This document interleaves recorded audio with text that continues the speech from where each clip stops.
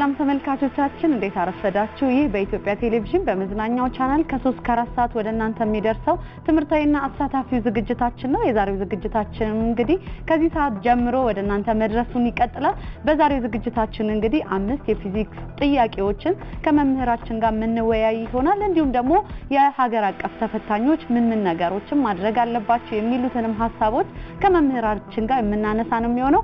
በቅድሚያ ግን ለዛሬ የተዘጋጁትን 5 የፊዚክስ ጥያቄዎች ተከታትለን ተመልሰን እንገናኛለን። እናንተ በስቱዲዮ ስልክ መስመራችን 0115 50 51 74 ላይ ደውሉ፣ ተሳተፉ። በያላችሁበት መልካም ጊዜ እንመኛለን። ጥያቄዎችን ተከታትለን ተመልሰን እንገናኝ።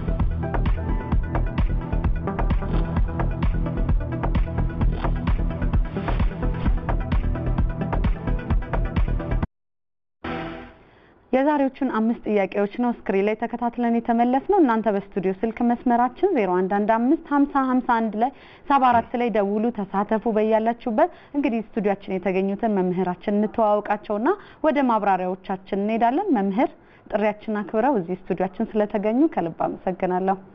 እንኳን ደህና መጡ። እንደና ቆያችሁ። እስኪ ራስዎትን ለተመልካች ተማሪዎቻችን ያስተዋውቁልን። እሺ፣ እኔ መምህር ገለታው ከፈለኝ ይባላለሁ። የፊዚክስ መምህር ነኝ። አሁን በ12ኛ ክፍል የፊዚክስ መምህር ሆኜ እያገለገልኩ ነው። መልካም። እንደው መምህር ወደ ልጅነት ጊዜዎት እንመለስና የአንደኛና የሁለተኛ ደረጃ ትምህርቶን የተከታተሉ ምን አይነት ተማሪስ ነበሩ? እሺ፣ እኔ የመጀመሪያ ደረጃና የሁለተኛ ደረጃ ትምህርቴን የተከታተልኩት በሰሜን ሸዋ ዞን ሚዳ ወረዳ የሚዳ ሞዴል ሰርቪስ ትምህርት ቤት ነው። እንደማንኛውም አንደኛ ደረጃን በመራኛ አንደኛ ደረጃ ትምህርት ቤት የሁለተኛ ደረጃን ደግሞ በሚዳ ሞዴል ሰርቪስ ሁለተኛ ደረጃ ትምህርት ቤት ነው የተከታተልኩት።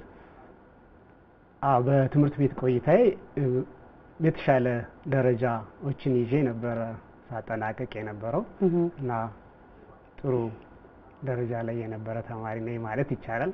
መልካም። እንዴት ወደ መምህርነት ሙያ ሊገቡ ቻሉ? አርአያ የሆኑት ሰው አለ ወይስ የልጅነት ህልሞት ነበር? ያ በትምህርት ቤት ቆይታዬ በአብዛኛው በተለይ በዚህ በሳይንስ ትምህርቶች ላይ ማትስና ፊዚክስ ላይ 9ኛ ክፍልና 10ኛ ክፍል በጣም በሚገርም ሁኔታ የተለዩ በቃ ለኔ የተለዩ እስካሁን ድረስ ትልቅ ቦታ መስጠታቸው መምህራን ነበሩ የነበሩኝ እና እነሱን አርአያ በማድረግ ከዛ በኋላም እንደዚህ የሳይንስ ትምህርቶች ላይ የተሻለ በእነሱ ደረጃ እንደ ክሬቲቭ በሆነ መንገድ የማስተማሩን ስራ በቀጥልበት የተሻለ ነው የሚል ውስጤ ነበርና በእኛ በነበርንበት ጊዜ ደግሞ በአብዛኛው እንደ ለሳይንስ ትምህርቶች የምንሰጠው ጥቁት በጣም ከፍተኛ ነበር። እንዳውኑ ሌሎች ኦፖርቹኒቲዎችም ኦፍ ኮርስ አልነበሩም። በዛ ሁኔታ እኔም የፊዚክስ መምህር እንዲሆን እገዛ ያደረገ ይመስለኛል። መልካም። አሁን ያሉበት የትምህርት ደረጃው ምን ይመስላል? ምን ላይ ነው? እሺ እኔ 12ኛ ክፍሌን ትምህርቴን ካጠናቀቅኩ በኋላ በአዲስ አበባ ዩኒቨርሲቲ የመጀመሪያ ዲግሪ በፊዚክስ አግኝቻለሁ። ከዛ በኋላ በስራ ላይ ያለውኝ እዛው አዲስ አበባ ዩኒቨርሲቲ በፊዚክስ የማስተር ኦፍ ሳይንስ ፊዚክስ አለኝ ማለት ነው። ስለዚህ አሁን በማስተማር ላይ ያለሁት በማስተርስ ደረጃ የፊዚክስ መምህር ሆኜ ነው። መልካም። እንግዲህ ወደ ጨዋታችን እንመለሳለን። ለዛሬ እንግዲህ 5 የፊዚክስ ጥያቄዎችን አዘጋጅተው እዚህ ስቱዲዮአችን የተገኙት እንዲሁም ደግሞ የሀገር አቀፍ ፈተናዎችን ለሚፈተኑ ተማሪዎችም ደግሞ ሐሳቦችን እያነሳን እንወያያለን። እንግዲህ ተማሪዎች እንደ መምህራችን መምህር ገለታው ናቸው እዚህ ስቱዲዮአችን ተገኝተው ለእናንተ 5ቱን ጥያቄዎች ማብራሪያ እየሰጡ እንዲሁም ደግሞ ምን አይነት ነገሮችን ማድረግ አለባችሁ በተለይ ተፈታኝ ተማሪዎች የሚሉትን ሐሳቦች ምላሽ እየሰጠን ምን ቆይ ነው የሚሆነው። ከዛ በፊት ግን ለዛሬ ከተዘጋጁት መካከል የመጀመሪያውን ጥያቄ ቁጥር 1 ስክሪን ላይ እንመልከትና ከማብራሪያዎች ጋር እንመለሳለን። ወደ ጥያቄ ቁጥር 1 እንለፍ።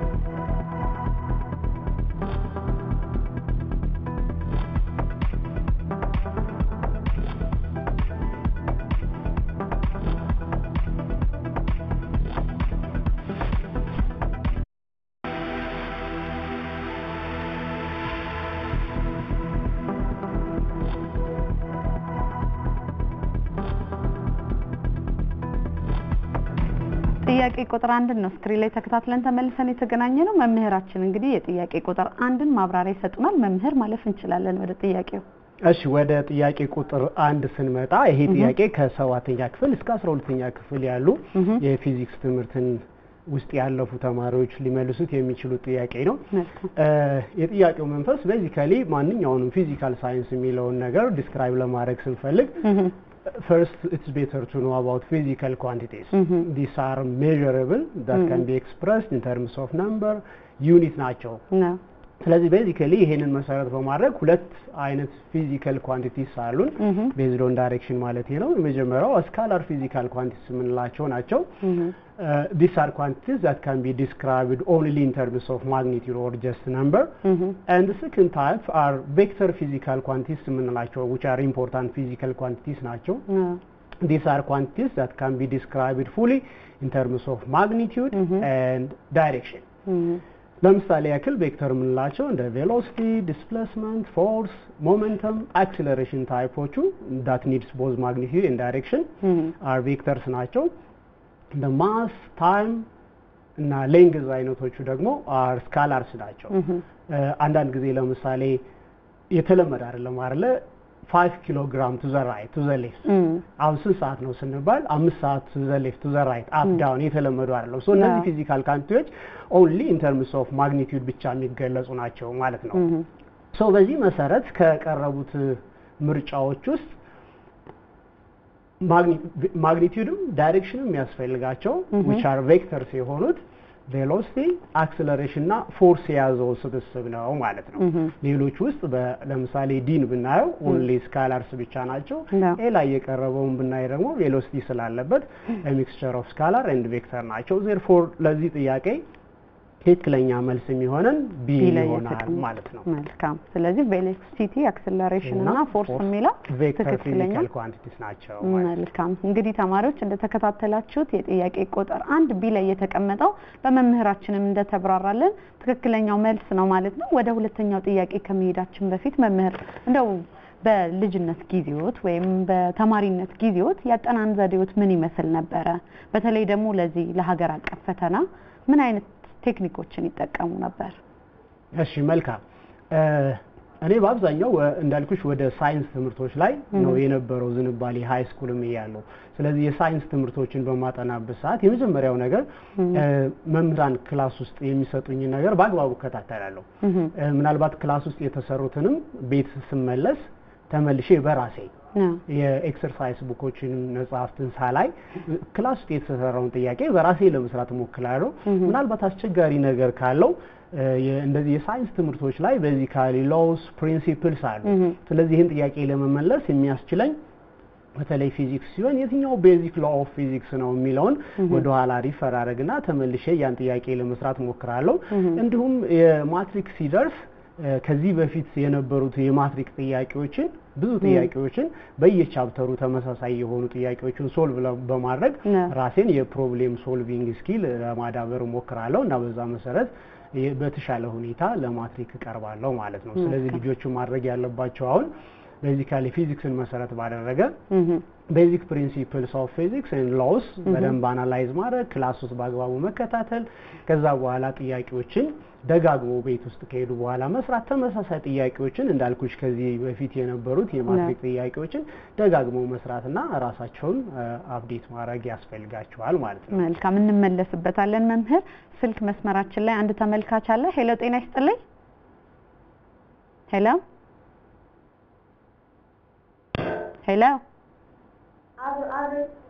ማን ልበል ከየት ነው የምትደውሉልን ቤዛዊት አስማማው ከፍኖተ ሰላም እሺ ቤዛዊት አስማማው ከፍኖተ ሰላም እንዴት ነሽ ቤዛዊት ደህና ነኝ እንዴት እያሳለፍሽ ነው የረፍት ጊዜሽን አሁን ደግሞ እንግዲህ ትምህርት ሊጀመር ነውና ምን አይነት ቅድመ ዝግጅቶችን እያደረግሽ ትገኛለሽ ያው እኔ ስተኛ ክፍል መጣን የነበርኩበትን ክፍልም እንዲሁም ደግሞ አሁን ወደ 7 ገባም ስለሆነ ያለፉትንና ቀጣዩን ክፍል በማንበብ ላይ ይገኛለሁ ከተጠየቁት ጥያቄዎች መካከል ከዛሬዎቹ የምትመልሽልን ይኖራል አዎ የሁለተኛው ጥያቄ ባብራራ ደስ ይለኛል መልካም መቀጠል ትችያለሽ እሺ ይሄው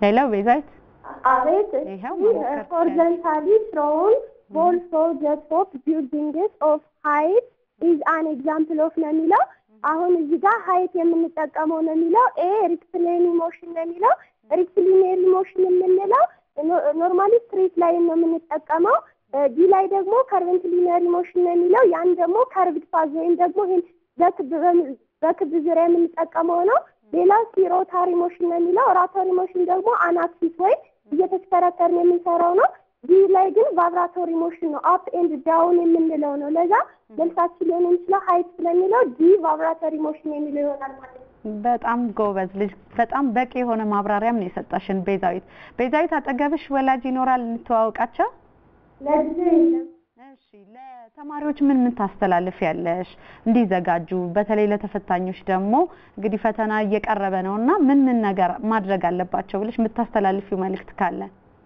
አሁን ማስተላለፍ ምፈልገው በተለይ ለተፈታኝ ተማሪዎች ጊዜያቸውን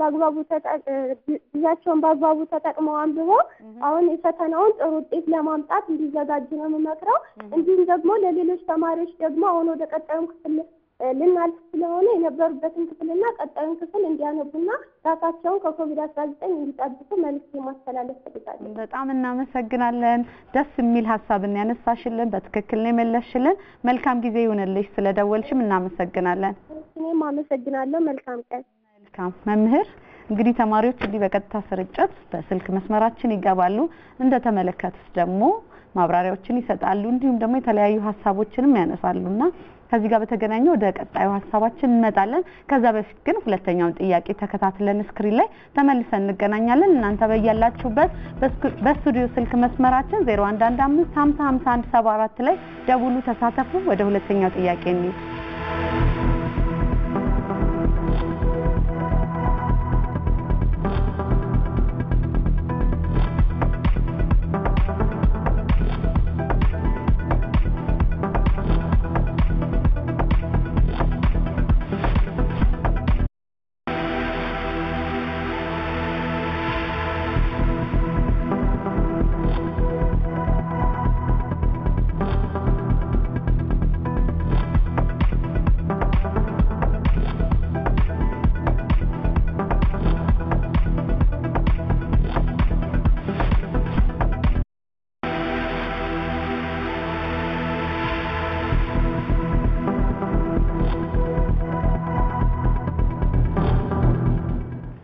ዘግየት ብላችሁ ቴሌቪዥናችሁን የከፈታችሁ በኢትዮጵያ ቴሌቪዥን በመዝናኛው ቻናል ወደ እናንተ እየደረሰ የሚገኘው ትምህርታዊና አሳታፊው ዝግጅታችን ነው እንግዲህ በዛሬው ዝግጅታችንም ደግሞ 5 የፊዚክስ ጥያቄዎችን አዘጋጅተው መምህር ገለታው እዚህ ስቱዲዮአችን ይገኛሉ እንዲሁም ደግሞ ለሀገር አቀፍ ተፈታኞችም ምን ነገሮችን ማድረግ አለባቸው የሚሉትን ሐሳቦች እየተወያየን የምንገኘው መምህር ወደ ሁለተኛው ጥያቄያችን መሄድ እንችላለን እሺ ወደ ሁለተኛው ጥያቄ ስንሄድ ተማሪ ደውያችን በተወሰነ ደረጃ ለጥያቄው ማብራሪያ ሰጣናለች እና መሰግናለን ተጨማሪ ለማድረግ ያክል well physics science is mainly devoted about description of motion ሁሉ ጊዜ እንቅስቃሴ የምንለው ነገር observable ነው ብዙ ሰው observe የሚያደርገው ነው so from physics perspective እንዴት describe እናደርገዋለን ነው ለዚህ ጥያቄ መነሻ እንዲሆን ማወቅ የሚገባ ነገር what's basically motion and an object when it is set into motion basically depending on the path it follows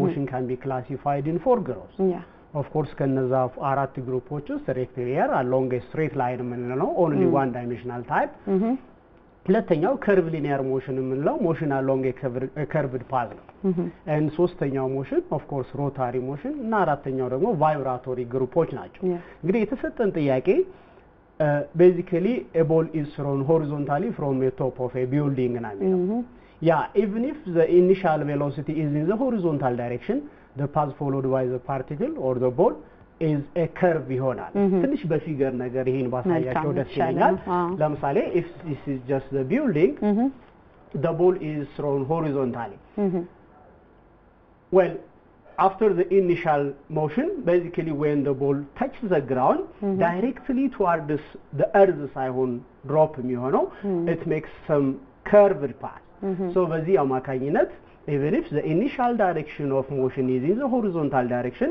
the path followed by this ball is a curve therefore በዚህ ማብራሪያ መሰረት መልሳችን a type of curved linear motion ይሆናል b ይሆናል ማለት ነው ተቀመጠው ተማሪ ቤዛዊትም እንግዲህ ቀደም ብላ ማብራሪያ ሰጥተውናል ለርሱም ደግሞ ጥሩ አርገው የተሻለ ማብራሪያ ሰጥተውናል ተማሪዎች እንግዲህ እንዳያችሁት ለሁለተኛው ጥያቄያችን ቢ ላይ የተቀመጠው ትክክለኛው ምላሽ ነው ማለት ነው በተማሪውም እንዲሁም ደግሞ በመምህራችንም ጥሩ ማብራሪያ እንዳገኛችሁ ተስፋ እናደርጋለን መምህር ቀደም ካናሳናቸው ሐሳቦች አንፃር በተለይ አሁን ይሄ የ2013 ሀገር አቀፍ ፈተና ተማሪዎች ከሌላው ጊዜ የተለየ መንገድን ተጠቅመው ነው የሚፈተኑት በአይፓድ ነው የሚፈተኑትና እርሶም የ12ኛ ክፍል መምህር ኖትና ከዚህ ጋር በተገናኘ ምን ነገሮች ማድረግ አለባቸው ምን ጥንቃቄዎችን መውሰድ አለባቸው እንዲሁም ደግሞ ሲፈተኑ ፈተና በራሱ ፈተና ሲባል የሚያመጣው ስሜት አለና ያንን ተቋቁሞ እንዴት መስራት አለባቸው ይላሉ እሺ አሁን ባለው በዚህ ሳምንት ተማሪዎች 8ኛ ክፍልና 12ኛ ክፍል ተማሪዎች ወደ ትምህርት ቤት ተመልሰዋል እሱ በመምህራንም ተማሪዎችም ዘንድ መልካም ዜና ሆኖ ነው የቀረበው እኛም በጣም ደስተኞች ነን ተማሪዎቻችን በማግኘታችን እንግዲህ ከቤት ጀምረው ትምህርት ቤት እስከሚመጡ ድረስ የጤና ሚኒስቴርና የትምህርት ሚኒስቴር ያስቀመጡትን የኮቪድ መከላከያ መንገዶች ተግባራዊ በማድረግ ትምህርታቸውን እየተከታተሉ ይገኛሉ ኦብዘርቭም እንዳረኩት አሁን በአብዛኛው ክፍል ውስጥ ያለውንና ለፈተና እንዴት ይዘጋጁ የሚለውን ነገር ለመመለስ ያክል ማድረግ ያለባቸው ነገር በተለይ ፊዚክስ ቀደም የተወሰነ ደረጃ ለማንሳት እንደሞከርኩት ሁሉ ጊዜ problems are related to laws, principles and rules ስለዚህ አሁን በሚሰጣቸው ክለሳ ከመምህራቸው ጋር በመተባበር ተገቢውን ነገር ማግኘት አለባቸው which means ክላስ ውስጥ ያለውን መምህራን የሚሰጧቸውን የክለሳ ጥያቄዎች በአግባቡ በራሳቸው ለመሞከር መጣር ከዛ በኋላም እነዛን ጥያቄዎች ምናልባት ግልጽ ያልሆነ ነገር ካለ ሌላም ተጨማሪ የሚሰጧቸውን ጥያቄዎች ቤታቸው ሄደው ኤክሰርሳይዝ ማድረግና ራሳቸውን ከትምህርቱ ጋር አዳፕት ማድረግ ረጅም ጊዜ እንደመቆየታቸው ምናልባት የተወሰነ ከትምህርት ምርቀው ያሉ ይኖራሉ የተወሰነም ደግሞ በተወሰነ ደረጃ ሶልቭ ያደረጉ የቆዩ ይኖራሉ ስለዚህ ሁሉንም ባካተተ ሁኔታ በተሻለ ደረጃ ለትምህርት ለፈተና እንዲቀርቡ ከዚህ በፊት የነበሩ የማትሪክ ጥያቄዎችን የ7ኛ ክፍል የ8ኛ ክፍል ተማሪዎችም ከዚህ በፊት የነበሩ የ8ኛ ክፍል ጥያቄዎችን በአግባቡ ሶልቭ ማድረግ በተደጋጋሚ መስራት በየቻፕተሩ ብዙ ጥያቄዎችን መለማመድ በታብሌት መቅረቡ ምናልባት ከወረቀት ነፃ ሆኖ መቅረቡ እሱም አንድ የተሻለ እድል እንደውም ባለ ታሪክ ሊያደርጋቸው ይችላል ባይ ናቸው ባለ ታሪክ ናቸው ለመጀመሪያ ጊዜ ከወረቀት ነፃ ሆኖ በታብሌት መሰጠቱ አሁን ላይ ያ ነገር አስቸጋሪ አይመስለኝም ለምን ብዙዎቹ are familiar with the electronic device ላይ ስለዚህ በታብሌት መቅረቡ የተለየ ነገር ይዞ ይመጣል ማለት አይደለም ዋናው ነገር ምንድነው ለፈተና የሚያበቃቸውን ዝግጅት ከመምህራቸው ጋር በመስራት በመተባበር በመስራት በየቻፕተሩ ፈተና ላይ የሚቀርቡት ቻፕተሮች በትምህርት ሚኒስቴር የተገለጸና መምህሮቻቸው የገለጹላቸዋል እዛ ላይ ተገቢውን ጥናት አድርገው ብዙ ኤክሰርሳይሶችን በመስራት በአብዛኛው የጥናት ስኪላቸው አሁን መሆን ያለበት ፕሮብሌም ሶልቪንግ ስትራቴጂ ነው መከተል ያለባቸው ብዙ ጊዜ የተወሰነ ሐሳብ ይወስዳሉ በእያንዳንዱ ቻፕተር ላይ በዛ ቻፕተር ላይ ብዙ ጥያቄዎችን እየተለማመዱ ራሳቸውን አፕዴት አድርገው ለፈተና ዝግጁ መሆን አለባቸው በታብሌት መሰጠቱ ብዙ የተለየ ነገር አይኖረው ዋናው ነገር እነሱ ዝግጅት አድርገው መምጣታቸው ነው ጥያቄዎቹ ከዚህ በፊት ሊኖሩ እንደሚችሉት እንደሚሆነው ኤክስፔክት እናደርጋለን ተየ ነገር አይኖረውም ማለት ነው ስለዚህ እንመለሳለን መምህር ወደ ጨዋታችን ስልክ መስመራችን ላይ ተመልካች አለ ሄሎ ጤና ይስጥልኝ ሄሎ ማን ልበል ከየት ነው የምትደውልልን አዳም አለባቸው ከፈለኝ እንዴ ትንሽ ስልክ ጥራት የለውም ሄሎ አዳም ሄሎ አጠገብ ቴሌቪዥን ወይ ሬዲዮ ካለ ዝጋልን ለመደማመጥ እንዲያመች እሺ ማን አልከን አሁን መቀጠል ትችላለህ አዳም አለባቸው ከየት ነው የምትደውልልን አዳም ከሰላም እንዴ እሺ እንዴት ነህ ሰላም ነው ደህና እንዴት አሳለፍክ የረፍት ጊዜ ነው አሁን ደግሞ እንግዲህ ትምህርት ሊጀመር ነው ተፈታኝም ኮንክ እንግዲህ ምን አይነት ዝግጅቶችን እያደረክ ትገኛለህ ወደ ትምህርት ገበታችሁም ተመልሳችኋልና ተፈታኝ አይደለም የ11ኛ ክፍል አሁን የ11ኛ ክፍልን እየተማርን ነው ያምነውን አሁን 12ኛ ክፍል ገብቼ ነው 12ኛ ክፍል ነው የምማረው ዘንድሮ ተፈታኝ ነኝ ገና ማለት ነው እሺ ከተጠየቁት ጥያቄዎች መካከል የምትሞክርልን ይኖራል ስክሪን ላይ ከታየ ሶስተኛው ጥያቄ መልካም ስክሪን ላይ ማየት ትችላለህ አንተም ማብራራት መቀጠል ይሄው ሄሎ አዳም ሄሎ ይሄው መቀጠል ትችላለህ እሺ መጀመሪያ ፍሪ ቦዲ ዲያግራሙን እናስቀምጣለን ከዛ ሆሪዞንታሊ ነው ፎርሱ ሆሪዞንታሊ በ15 ኒውተን ነው ይሄድ ያለው ሆሪዞንታሊ ከዛ ኦፖዝ የሚያደርገው ደግሞ ፍሪክሽናል ፎርስ ፎርስ ዛት ኦፖዝ ዘ ሞሽን ኦፍ አን ኦብጀክት ነው ኦፖዝ ያደርገዋል ፎርስን ስለዚህ ኖርማል ፎርስ ደግሞ ወደ ላይ ነው which acts perpendicular to the object ነው ወደ ታች 150 ኒውተን ይኖራል ከዛ ፎርስ ማይነስ ፍሪክሽናል ፎርስ ኢኳል ቱ ማስ ታይምስ አክሰለሬሽን ነው ከዛ ኮይኔ በሪው ደግሞ የሚሄደው ዊዝ ኮንስታንት ስፒድ ነው ስለዚህ አክሰለሬሽኑ ኢኳል ከዜሮ ጋር እኩል ይሆናል ከዛ ፎርስ ማይነስ ፍሪክሽናል ፎርስ ኢኳል ቱ ዜሮ ነው ያው ማስ ታይምስ አክሰለሬሽን ስለሚሆን ከዛ ፎርስ ማይነስ ፍሪክሽናል ፎርስ ኢኳል ቱ ዜሮ ፍሪክሽናል ፎርስ ደግሞ ኒው ታይምስ ኖርማል ፎርስ ይሆናል ከዛ ፎርስ ኢኳል ቱ ኒው ታይምስ ኖርማል ፎርስ ኖርማል ፎርስ ኢኳል ቱ ፎርስ ኦቨር ኮኤፊሺየንት ኦፍ ፍሪክሽናል ፎርስ ነው 15 ሲካፈል ለ150 0.1 ይመጣል ማለት ነው በጣም ኤ ላይ የተቀመጠው 0.1 የሚለው ትክክለኛው ምላሽ ነው ማለት ነው መልካም ጥሩ አድርገህ ነው አዳም ያብራራህልን አጠገብህ ወላጅ ይኖራሉ እንተዋወቃቸው አይ ስራ ሄደዋል መልካም ስለደወልክ ስለተሳተፍክ እናመሰግናለን። ለተፈታኝ ተማሪዎች የምታስተላልፈው መልእክት ካለ እንዲሁም ደግሞ እንዳንተ አይነት ደግሞ በቀጣይ ክፍል ለሚማሩ ልጆችስ?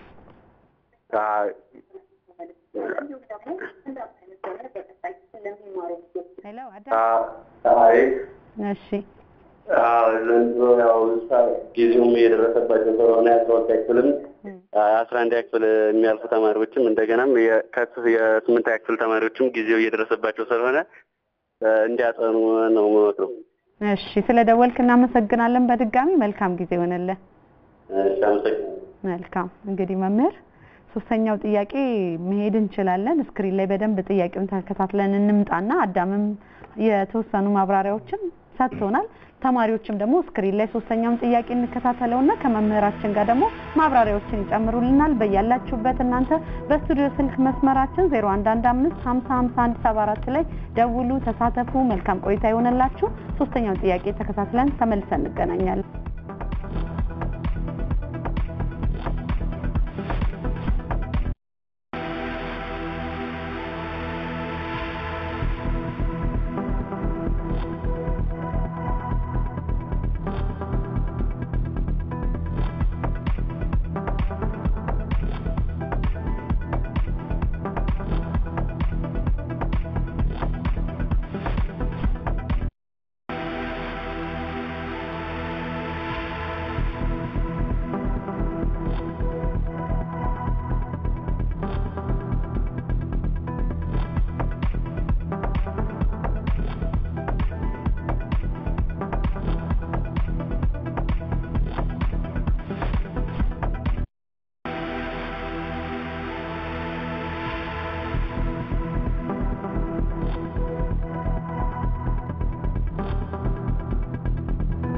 ሶስተኛውን ጥያቄ ነው ስክሪን ላይ ተከታትለን ተመልሰን የተገናኘነው የፊዚክስ ጥያቄ ነው ዛሬ ወደ እናንተ እያደረስን የምንገኘው። መምህር ወደ ሶስተኛው ጥያቄ እንሂድ፣ ማብራሪያዎችን እንሰጥከር። እሺ ሶስተኛውን ጥያቄ ተማሪ አዳም በሚገባ መልሶታል። ምናልባት የቀረ ነገር ካለ እሱ በስልክ ስለመለሰና እንዴት ፒክቶሪያል የሆኑትን ሪፕሬዘንቴሽኖች ማሳየት ስላልቻለ ነው እንጂ ለጥያቄው ተገቢ ምላሽ ሰጥቷል። መልሱም ትክክል ነው። እናመሰግናለን። ይህ ጥያቄ ለመስራት ቅድም እንዳልኩት የፊዚክስ ፕሮብሌምስ are basically related to laws. So ስለዚህ ቅድም ስለ ሞሽን አንስተናል። ሞሽን ደግሞ can be described in terms of laws of motion. እነዚህ laws of motion የምንላቸው ኒውተንስ ፈርስት ሎው፣ ኒውተን ሰከንድ ሎው፣ ኤንድ ሰርድ ሎው ናቸው። ይህ ጥያቄ የኒውተን ሰከንድ ሎው አፕሊኬሽን ነው። ስለዚህ የኒውተን ሰከንድ ሎውን ፕሮብሌም ሶልቭ በምናደርግበት ሰዓት ጀነራሊ ተማሪዎች ማድረግ ያለባቸው ይህን ጥያቄ መሰረት በማድረግ የመጀመሪያው ነገር ተማሪው እንዳለው ፍሪ ቦዲ ዲያግራም መስራት ነው። ፍሪ ቦዲ ዲያግራም ማለት ትንሽ ላሳያችሁ ቦርድ ላይ ፒክቶሪያል ሪፕሬዘንቴሽን ለፕሮብሌሙ ፒክቶሪያል ሪፕሬዘንቴሽን መስራት ነው። ስለዚህ የሆነ ካርት ነገር አለን it is over the horizontal plane and then እዚህ ኦብጀክት ላይ ኤግዘርት የተደረጉትን ፎርሶች በፒክቸር ሪፕሬዘንት ማድረግ ነው። ፎርስ ቬክተር ስለሆነ የቬክተር ሪፕሬዘንቴሽን መስራት ነው። so a force F is applied. Okay, and if there is friction, always frictional force acts against the motion. So the frictional force must be opposite to this applied force. The object is on a horizontal surface so that it has weight W, okay, which is equal to 150 Newton given no here, and perpendicular to the center of mass የሆነ normal force የምንለው F normal ደግሞ አለ።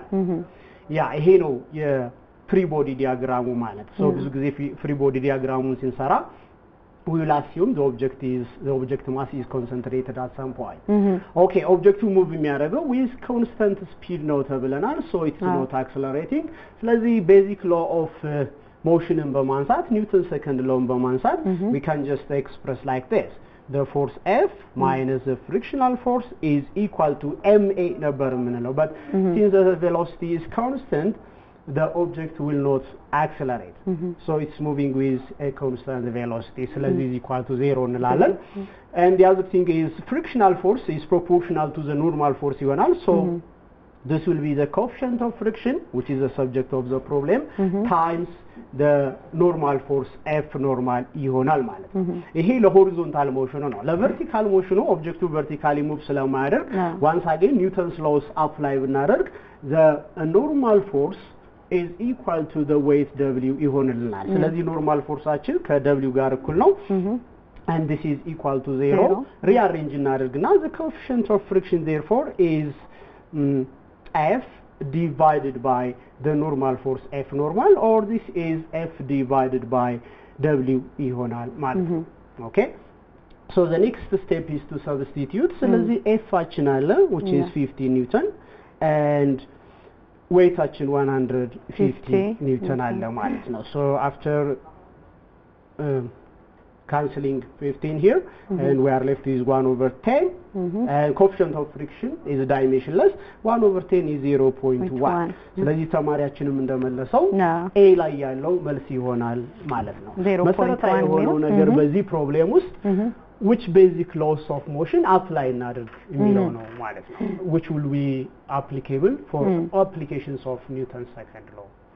ስለዚህ ቴክኒኮቹ ከታወቁ በቀላሉ መስራት እንደሚቻል ነው። ወደ ቴክኒኮቹ ብዙ ጊዜ ፕሮብሌሞቹን ከቴክኒኮቹ ጋር ብቻ ሪሌት ማድረግ ነው የሚያስፈልገው ማለት ነው። መልካም እንደው መምህር ወደ ቀድሞ ሐሳባችን እንመለስና ያለፉት ፈተናዎች ከዘንድሮ ትንሽ ለየት ይላል ብለናልና የዘንድሮ የሚለይበት አንድም ያው በፈተናው በጊዜ ያለመሰጠቱ ሁለትም ደግሞ የሚፈተኑት በቴክኖሎጂ በታገዘ በአይፓድ መሆኑ ከሌላው ጊዜዎች ለየት ያለው ነውና ይሄን በሚፈተኑበት ተማሪዎች በተለይ ፈተናን ሲሰሩ ሳይሰሩት እየዘለሉ ማለፍ ይኖራል።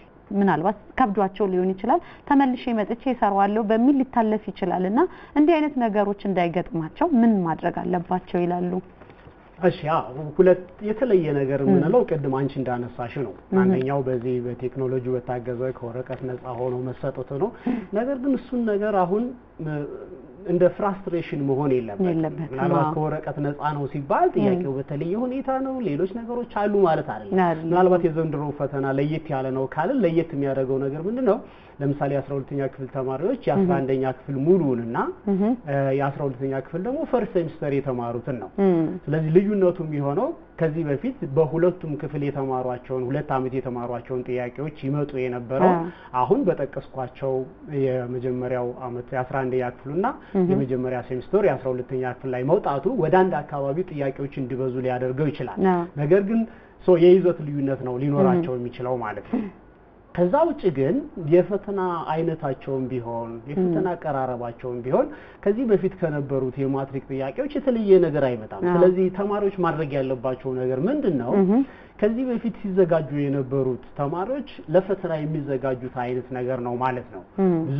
ብዙ ጊዜ በተለይ አሁን ያላቸው ጊዜ አጭር እንደመሆኑ ብዙ ጊዜ ይሄ ፕሮብሌም ሶልቪንግ ስትራቴጂ የምንለው በክለሳ ጊዜያቸውን በአብዛኛው ከዚህ በፊት የተማሯቸው ነገሮች ስለሆኑ በአብዛኛው ጥያቄዎችን የመስራት ፕሮብሌሞችን ሶልቭ የማድረግ የሚሰሯቸው ፕሮብሌሞች ደግሞ ከዚህ በፊት የነበሩ የማትሪክ ጥያቄ አይነቶችን እና ሞር 11ኛ ክፍል ላይ ደብዝ ስላለው በጣም ሰፋ ያለም ቻፕተር ስለሆነ ለምሳሌ ፊዚክስን ብናይ ወደ 8 ቻፕተሮች አካባቢ ናቸው። ስለዚህ እዛ ላይ ኮንሰንትሬት አድርገው በአግባቡ መስራትና መዘጋጀት ነው። ሌላ ምንም የተለየ ነገር የለውም። ሶ ጥያቄዎቹ በሚቀርቡበት ሰዓት ከዚህ በፊት እንደሚያውቁት ነው። ስለዚህ ፈተና አዲሳቸው አይደለም። እስከ 12ኛ ክፍል እስከሚሉ ድረስ እየተፈተኑ ነው የመጡት። ጥያቄው በምንም ነገር ቀረበ ዞሮ ፈተና ነው በሚል አይነት ነገር ምንም አይነት ፍራስትሬሽን ሳይኖር ምንም አይነት ጫና ሳይኖርባቸው ነፃ ሆነው ለፈተና መቅረብ አለባቸው።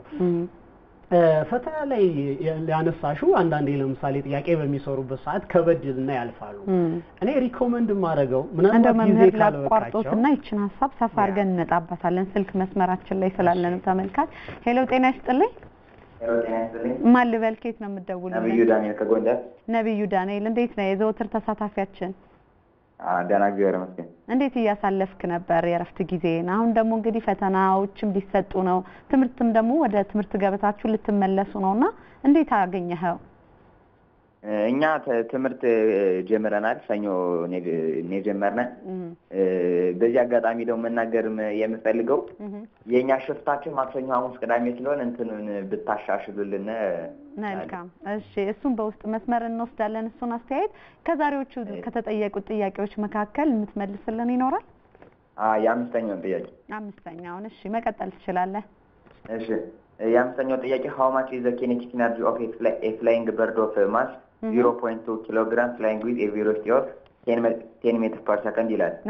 ጥያቄ የሚለው የአንዲት የምትበር 0.2 ኪሎ ግራም ያላት ወፍ ምን ያህል እንትኗ ስፒዷ ቬሎሲቲዋ 10 ሜትር ፐር ሰከንድ የሆነ ወፍ ምን ያህል ነው ኬኔቲክ ኤነርጂ ይላል። መጀመሪያ የኬኔቲክ ኤነርጂ ፎርሙላው 1/mv ስኩዌር ነው። ስለዚህ v ደግሞ 10 ሜትር ፐር ሰከንድ ተሰጥቶናል። v 10 ሜትር ፐር ሰከንድ ስለተሰጠነ v ስኩዌር ማድረግ አለብን። v ስኩዌር ስናደርገው 100 ይመጣል። 100 ሲባዛ በ0.2 20 ይመጣል። ከዛ 20 ታይምስ 1/2 ስናደርገው 10 ይመጣል። ስለዚህ መልሱ 10 ጁል ነው። ስለዚህ ዲ ላይ የተቀመጠው የኢነርጂ ደግሞ የምናስቀምጠው በጁል ነው። ስለዚህ በትክክል መልሰልናል ዳንኤል። ዲ ላይ የተቀመጠው 10 ጁን የሚለው ትክክለኛው ምላሽ ነው ማለት ነው። እናመሰግናለን ስለደወልክ። አጠገብህ ወላጅ ይኖራሉ? እንተዋውቃቸው። እሺ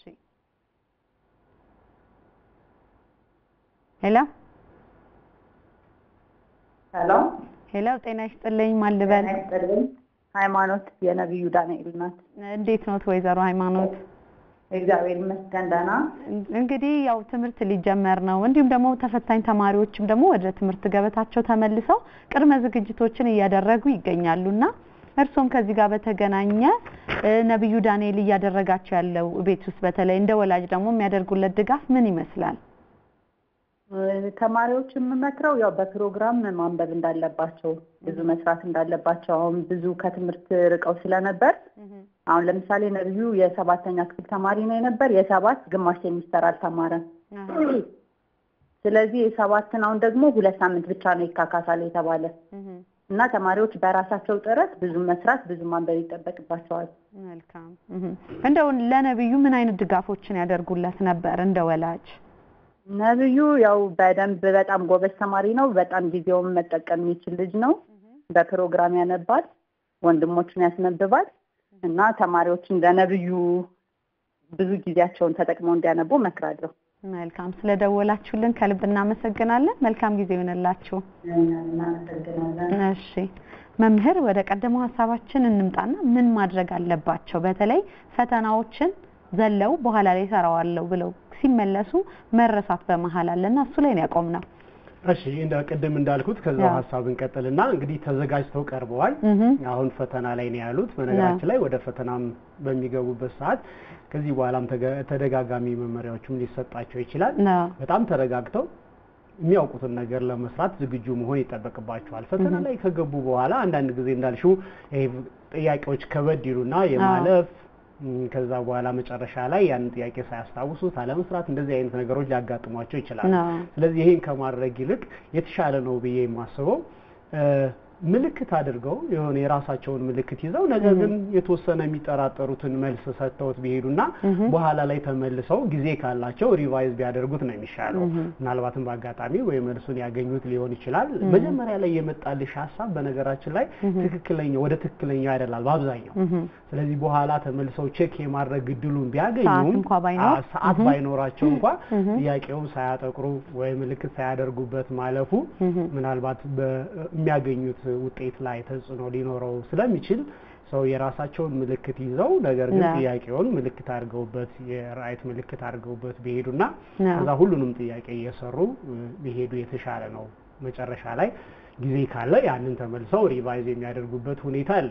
አሁንም ቢሆን በቴክኖሎጂም ቢሆን ሰው በተወሰነ ደረጃ ያልሰሩትን ጥያቄ በምልክት ማድረግ ይችላሉ። ስለዚህ ተመልሰው መስራት እንደዛ አይነት ነገር ነው ሪኮመንድ ማደርገው ማለት ነው። መልካም። እንግዲህ ጥሩ ምላሾችን ማብራሪያዎችን እየሰጡን ያሉት መምህር፣ እንግዲህ ተማሪዎች እንደምትከታተሉት ሶስተኛውን ጥያቄ መልሰን አራተኛው ጥያቄ ላይ እንገኛለን። አራተኛውን ጥያቄ በስክሪን ተመልክተን ተመልሰን እንገናኛለን። በያላችሁበት መልካም ጊዜ ይሆነላችሁ። ወደ አራተኛው ጥያቄ እንላለን።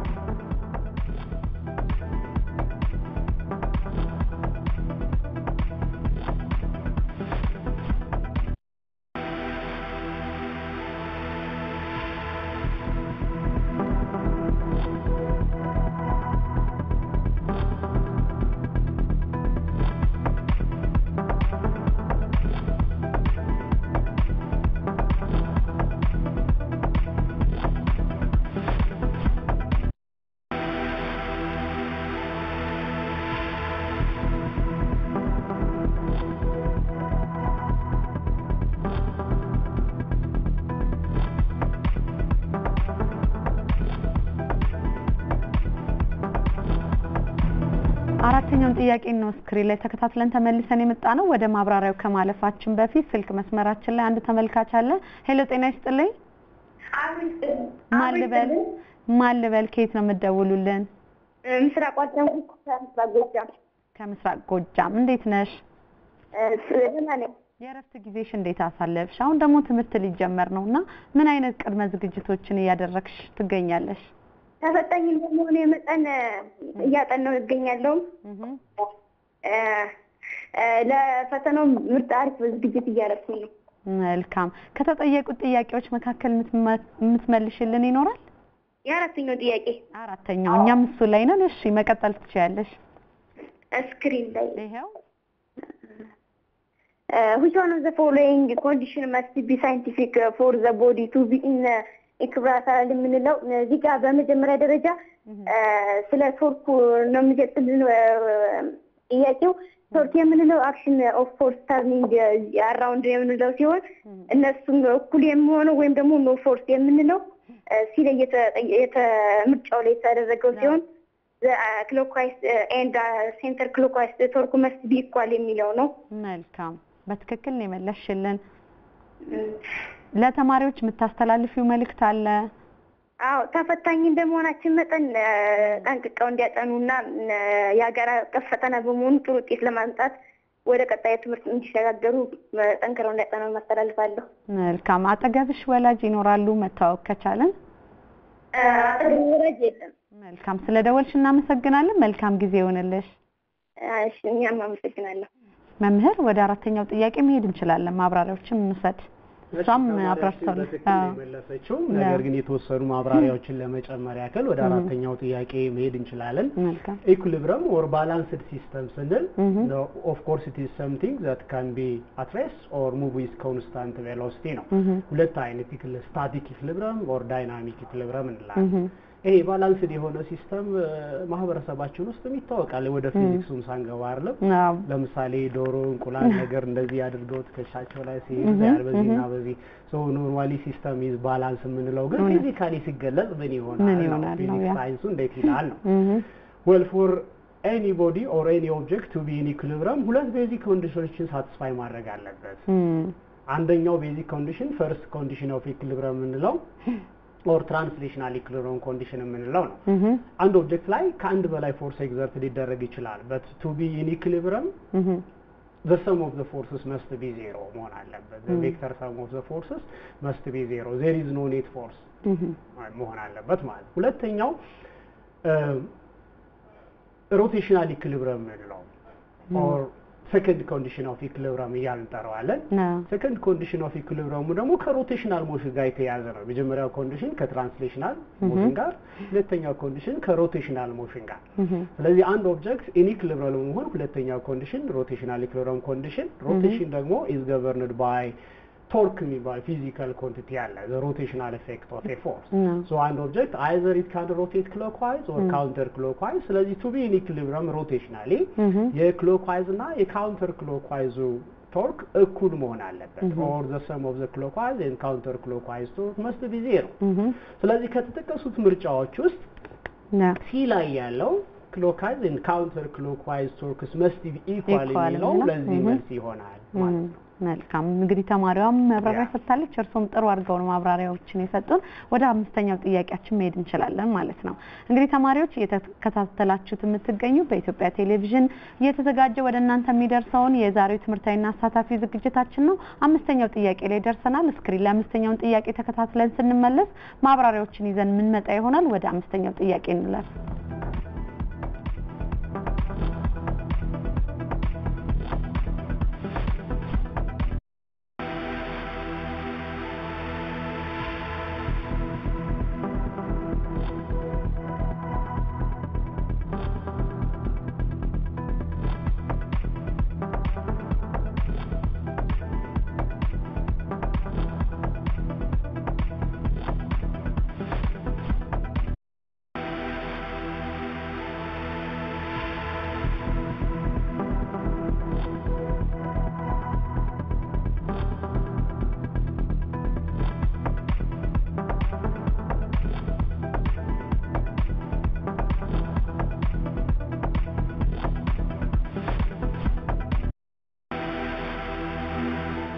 አምስተኛውን ጥያቄ ነው ስክሪን ላይ ተከታትለን ተመልሰን የተገናኘ ነው መምህር ወደ ማብራሪያዎቹ መሄድ እንችላለን እሺ አምስተኛውን ጥያቄ በዚህ መንገድ ማብራራት እንችላለን ቅድም አንድ ተማሪያችን ደውሎ ምላሹን ሰጥቶናል ትንሽ ለመጨመር ያክል ነው መልሱም ትክክል ነው ነብዩ ዳንኤል ደውሎልን ነበር ከጎንደር ማብራሪያ ተገቢ ነው አምስተኛው ጥያቄ ስለ ኢነርጂ ኮንሰፕት ነው የሚያነሳው ኢነርጂ ስንል is of course one's ability or capacity to do something when objects are set either in motion or due to its position energy gain ያደርጋሉ or possess ያደርጋሉ ስለዚህ energy gained by a body because of its motion ከሆነ we call it kinetic እንለዋለን በሚኖረው position ደግሞ is of course potential አለ ስለዚህ specifically kinetic energy of a given body እንዴት ኤክስፕረስ ይደረጋል የሚለው ጀነራሊ የሆነ ፕሪንሲፕል ማወቅ እንዲያስችላቸው የቀረበ ጥያቄ ነው ማለት ነው we are given a bird of 0.2 kilogram mass now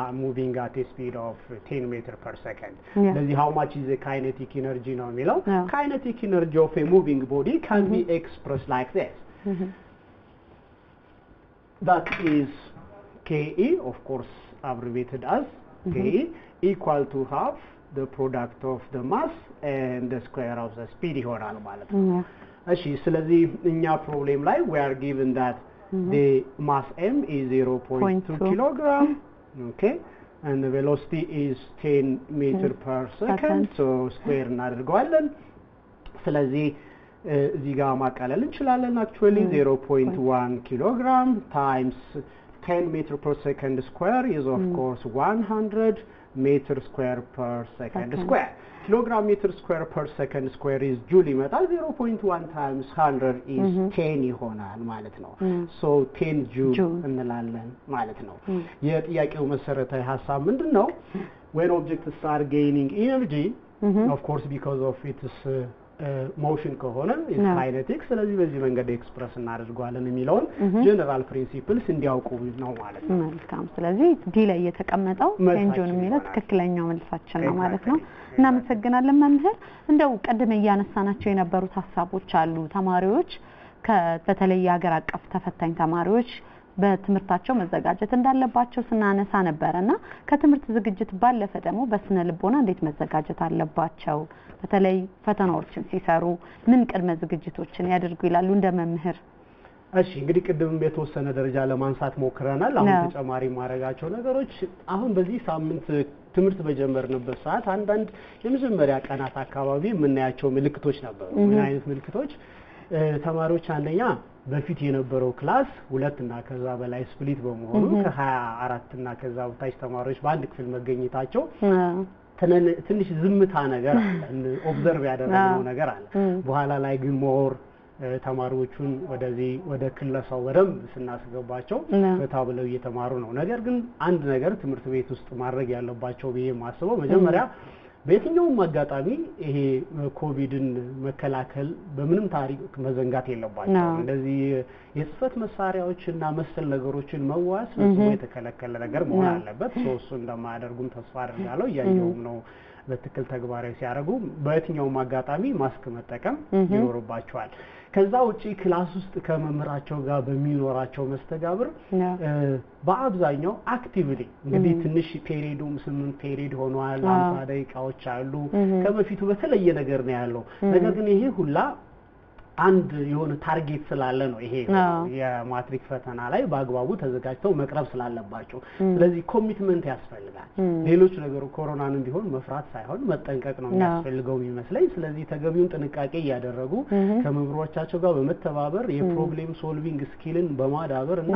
በተሻለ ሁኔታ ተዘጋጅተው መቅረብ የሚኖርባቸው ይመስለኛል ፈተና ሲባል እንዳልኩት የተለየ ነገር አይደለም የተለማመዱት ነው ከዚህ በፊት በጣም ብዙ ግሬዶች ላይ ብዙ ፈተናዎችን ተፈትነዋል ምናልባት አሁን የመጨረሻ ጊዜ እንደመሆኑ ሊሆን ይችላል እሱም ቢሆን ከዚህ በፊት ከነበሩት የፈተና አይነቶች የተለየ ነገር አይገጥማቸውም ስለዚህ ጭንቀት ፍርሃት የሚባሉ ነገሮች አያስፈልጉም መዘጋጀት ብቻ ነው የሚያስፈልገው መዘጋጀት ደግሞ እንዴት ስንል ቅድም እንዳልኩት በአግባቡ መምህሮቻቸው የሚሰጣቸው ብዙ ጥያቄዎች ይኖራሉ የሞዴል ኤግዛምስ ይኖራሉ እንደዛም በተገቢ ሁኔታ መስራት ፊዚክስን ብቻ ስፔሲፊካሊ ነውና እንደኔ ሰብጀክት mostly physics problems are related to laws principles rules ስለዚህ አንድ የሚያገኙት ፌስ የሚያደርጉትን ፕሮብሌም በአብዛኛው which basic laws of physics ጋር ሪሌት ያደርጋል which rule I can just apply የሚለውን ነገር በመጠቀም መስራት ነው ስለዚህ ምንም መደናገር አያስፈልገውም ፍርሃትም አያስፈልገውም ጭንቀትም አያስፈልገውም